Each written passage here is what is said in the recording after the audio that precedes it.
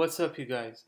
So in this one, we're going to talk about a very interesting topic, I would say, that arises a lot in game theory, which is the zero-sum game. So as I did in the previous lectures, we're going to start off with a very small and easy example to see what's going on. That is, we're going to formulate the zero-sum game using two players. As you can see here, we're going to talk about the payoff matrix and the expected return or the expected payoff of the game, followed by the convex optimization formulation of the game, so how you could formulate an optimization problem that turns out to be convex on how to solve the zero-sum game. That is, the optimization problem should return the optimal strategies that each player should play in order to maximize their expected return or expected payoff. Okay, we're going to see that not only that this problem is convex, but it is also a linear program for each player. So we're going to see that player 1 is solving a certain optimization problem,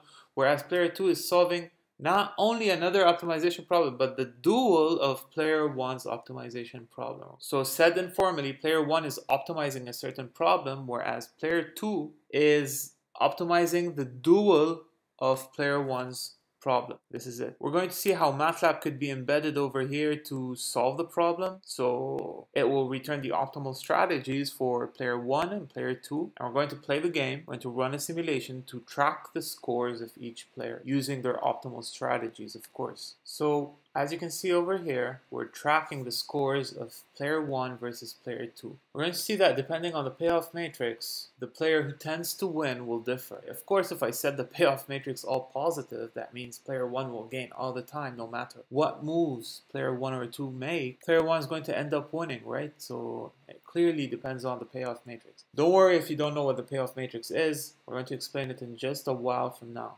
So without further ado, let's get started. So as in the previous lectures, we're going to explain how a zero-sum game works using a simple example. So imagine the case where I've got two players, player 1 and player 2. They're on a table and let's say they're playing a certain game where the moves of player 1 and player 2 are in some way related. How are they related? Through a matrix called the payoff matrix. So the payoff matrix could be represented as a table where if player 1 plays the move 1 and player 2 plays move 3, then the payoff that player 1 should pay to player 2 or gain from player 2 is found in this entry, sitting at the first row and third column. So let's fill in some random values. So as you can see, if let's say player 1 moves move 1 and player 2 moves move 3, then player 1 should gain 20 points. Okay? Now this matrix could be represented as such simply by copy-pasting the values from the table to the matrix. Now this matrix is usually referred to as the payoff matrix for the game or associated to the game. Now, clearly the goal of player 1 is to maximize the expected payoff, whereas player 2 would be to minimize the expected payoff, right? Also, let's assume that this game uses a randomized or mixed strategies.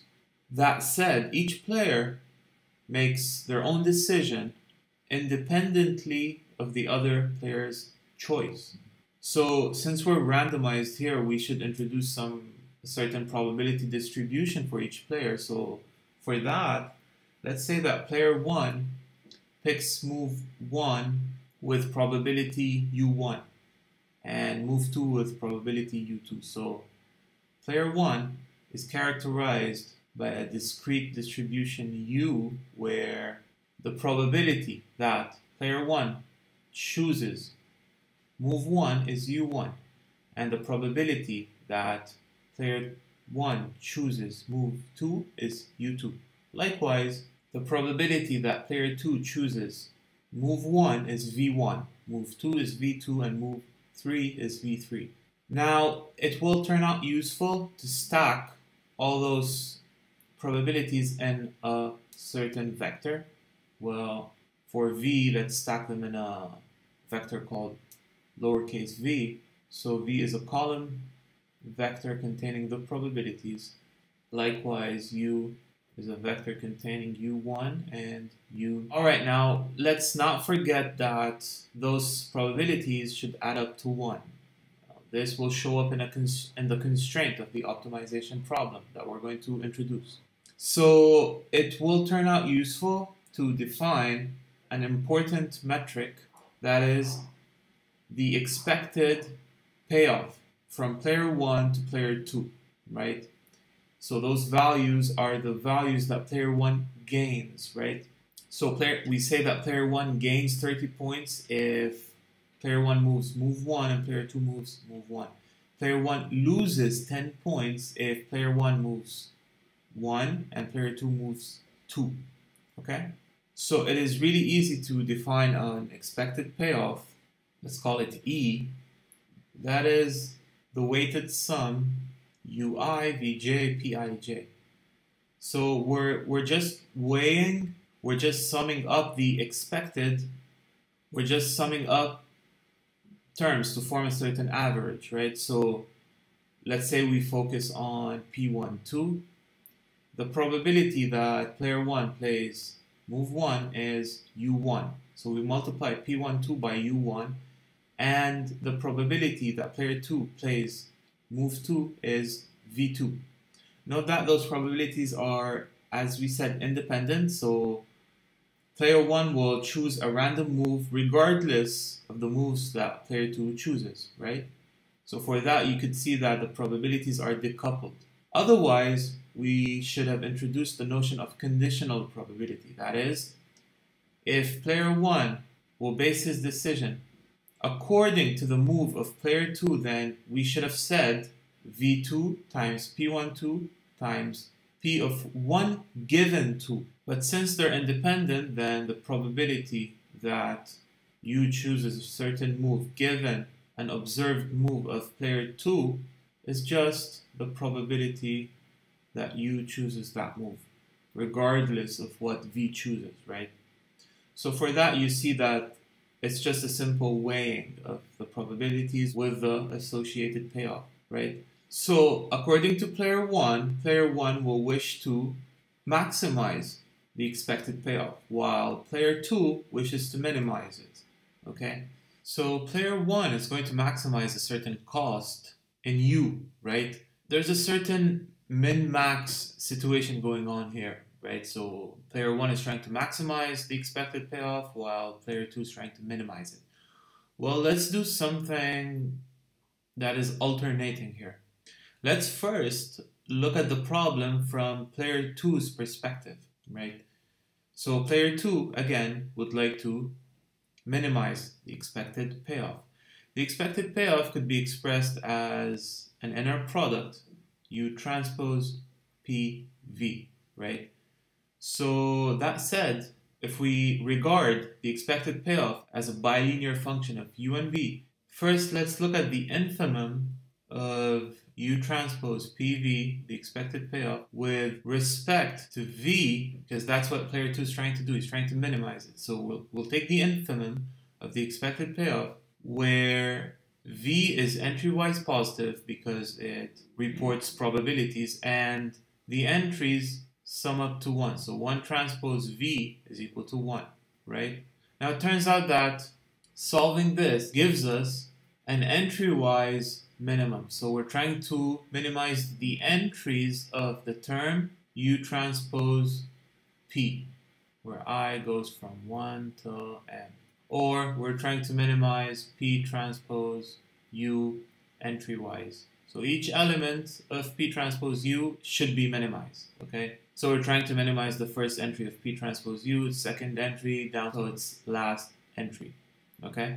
So this is what player 1 wants to maximize. He wants to maximize the minimum of the entries of P transpose U. Subject to, again, since U reports probabilities, then each entry should be positive, and the entries should sum up to 1, right?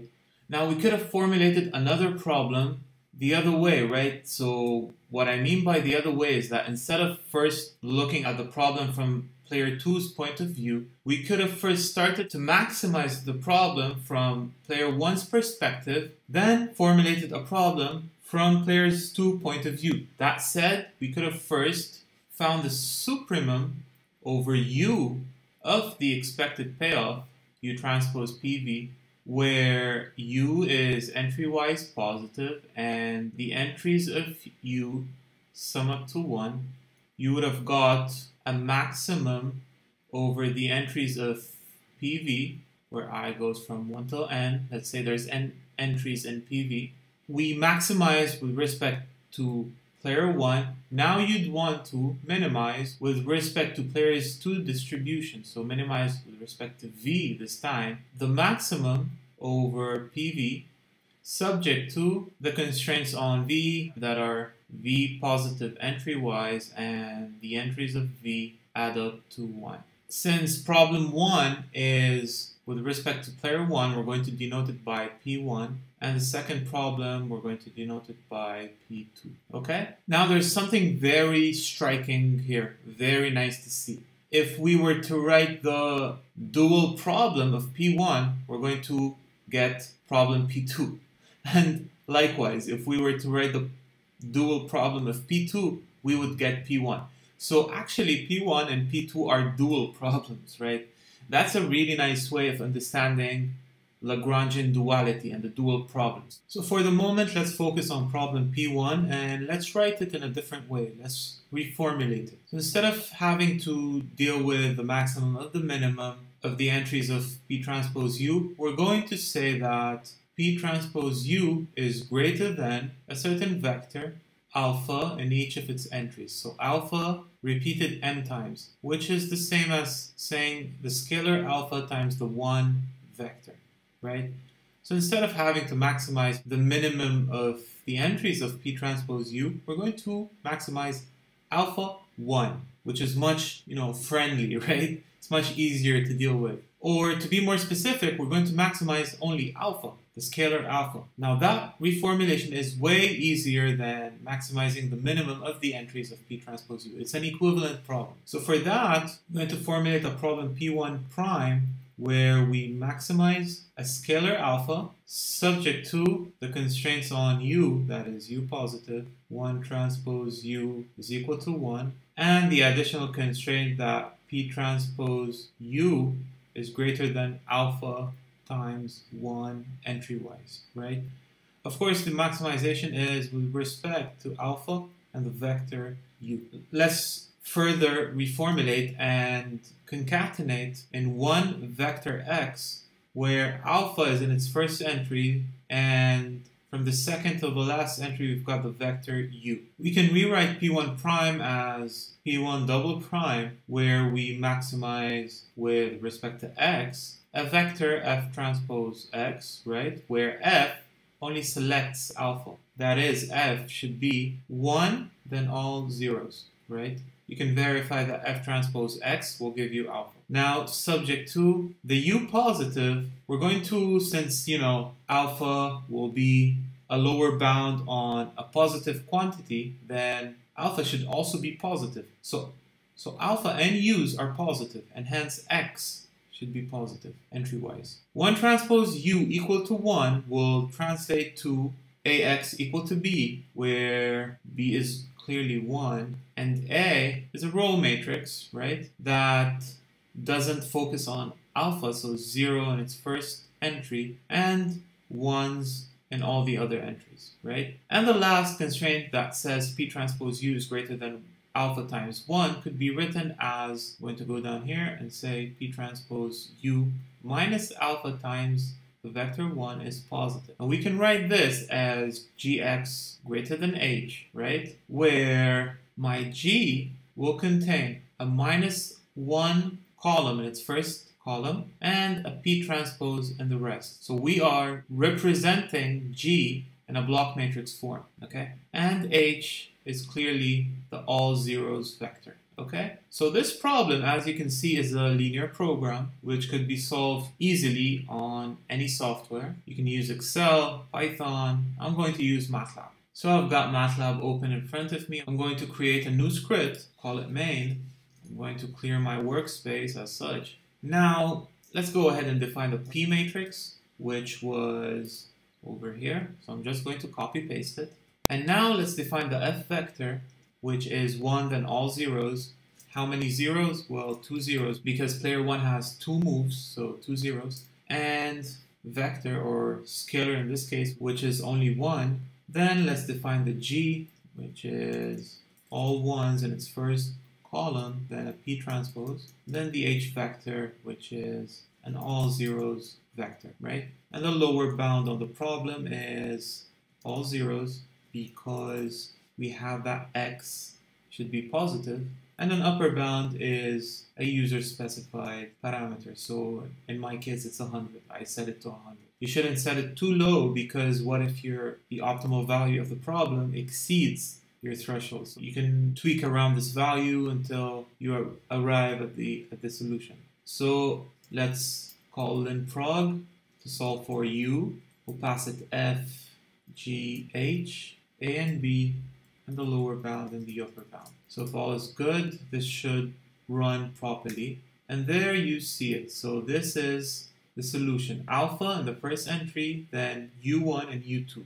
If we were to look at the fractions, we get this. So 0.4286 is actually 1 over 2 plus a third, which means that it is 1 over 6 over 3 plus 1 over 3, which is 3 over 7. So we get that u1 is 3 over 7, whereas u2 is 4 over 7. Okay? What does that mean? It means that, if we go back here to the example we have, the optimal strategy of player 1, if he were to play the moves randomly, is that he should choose move 1 3 out of 7 times, and he should choose move 2 4 out of 7 times. This is the optimal strategy, in a sense, to maximize his expected payoff, right? Now, another interesting question here is, okay, we know what the optimal strategy of player 1 is. Well, what about player 2? What, should player 2 not play, or should he choose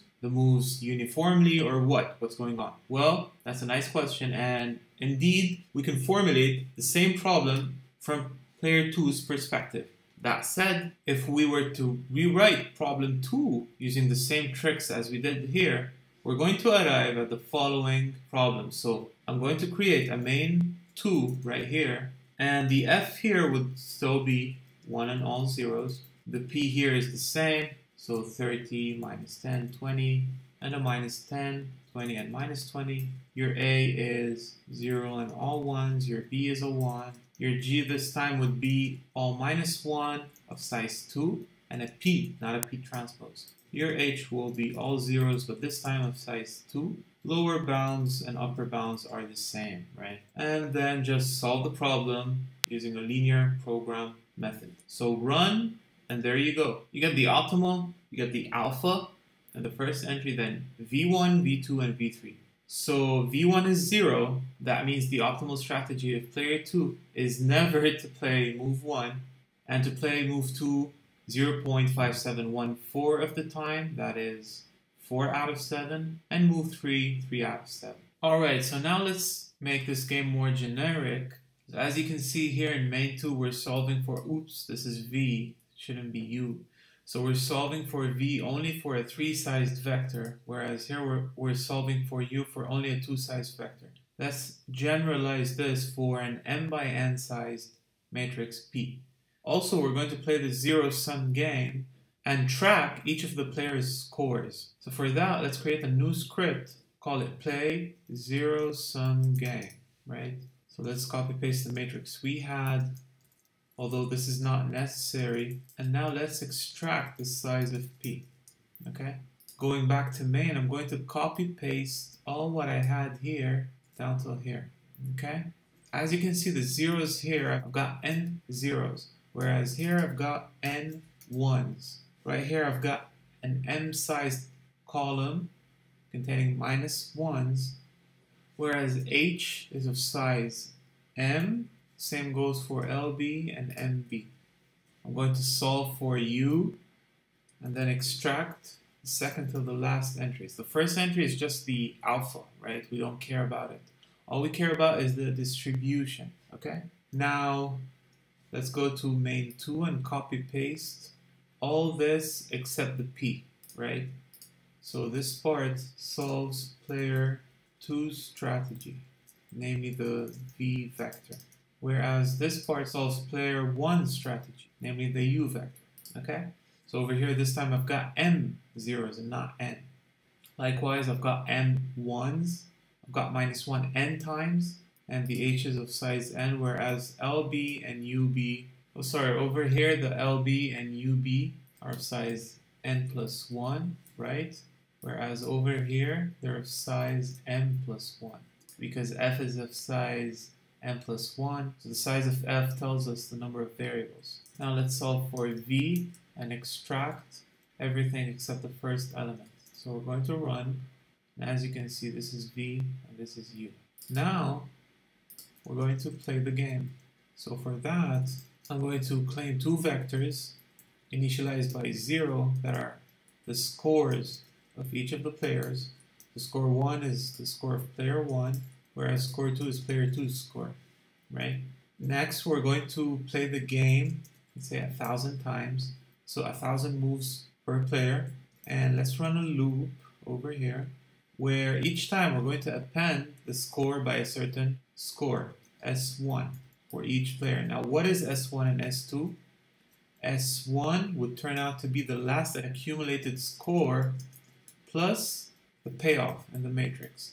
Now, those payoffs are indexed using a probability distribution defined by U over here and V over here. So U over the rows and V over the columns, right?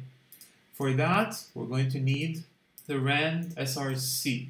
And what this guy does is generate random matrix using prescribed alphabets. So what that basically means is that generate an n-size vector, so n by 1, where the values go from 1 till n, and each of the index is given a certain probability defined by U. So this guy will return the moves for player 1, so move 1. Likewise, for player 2, we're going to define moves from 1 till m, each given a probability indexed by the vector v. Okay? So the probability that, I get the number 2 is in the second entry of v, right? So back down here, all I need to do is pass it move 1k and move 2k, right? So player 1 gains that much. Could be negative, could be positive. Whereas player 2 accumulates a negative payoff. So if player 1 gains, then player 2 loses. And vice versa. If player 1 loses, then player 2 gains. So we accumulate, and in the end, we're going to open a figure, clear it out, then plot score 1 in blue, or going back here to the figure, player 1 was red and player 2 was blue. So player 1 in red and player 2 in blue, right? So let's run this. And here we see that player 1 is winning. Let's run it again and again and again.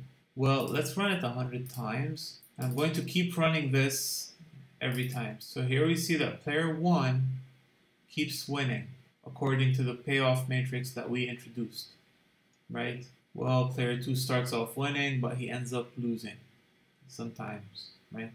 And note that this is the optimal strategy of the game. So given that each player wants to win, this is the way he should play to win, regardless of, the results at the end. If player 2 played another different strategy, he would lose even more. That's what it means. This is let's say, the best play player 2 could lose. Now, it's not that player 2 is going to lose all the time. This solely depends on not solely, but, as you can see here, player 2's winning. And this will highly depend on the payoff matrix. So if I change the payoff matrix, the results are totally different. So let's say over here, I appended a row -20, -10, and 10. And I ran multiple simulations. We can see that player 1 is now winning. Player 1 wins most of the time, as you can see. They start off tying, they might tie and fight for winning, but most of the time you can verify that player 1 would win. Okay? This game could be unfair, and we're not going to go deep into game theory and what a payoff matrix might reflect, but some games are said to be unfair. Well, to give you what a fair game might look like, I'm going to give the following payoff matrix. So 1 minus 1 and minus 1, 1. Let's see what happens here. So we see a lot of tying. Ties, player 2's winning, player 2's losing. Now he's winning. Now he's winning by not that much. He's still winning. Player 2's still winning. Lots of ties over here. You can see that there's lots of ties. Okay, good. So that's all I have to say. This is it for this lecture. I hope you enjoyed it. In case you found it beneficial, please consider subscribing to the channel and liking the videos. If you have any questions whatsoever, feel free to ask me down below in the comment section, and I'll see you then.